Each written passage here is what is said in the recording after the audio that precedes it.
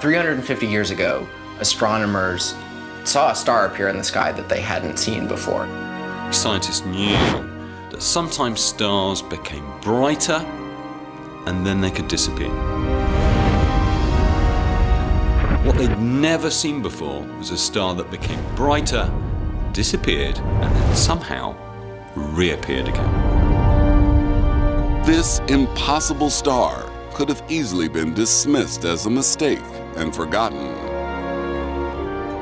This all happened a long time ago, so maybe there was just an error in their observation. But the man who documented this anomaly was one of the great fathers of modern astronomy, Giovanni Domenico Cassini.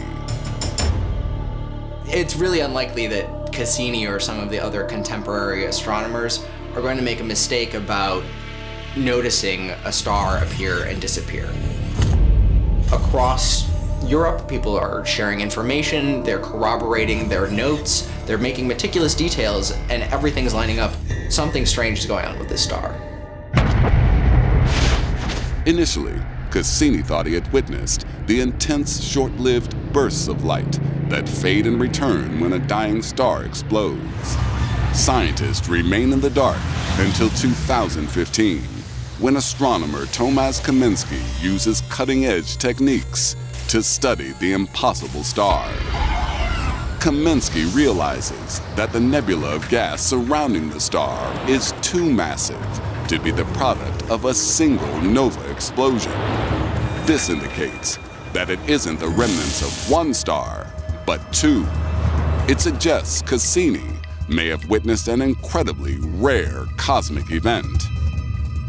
The observations of these nebulae are absolutely crucial in explaining how this star appeared and then disappeared.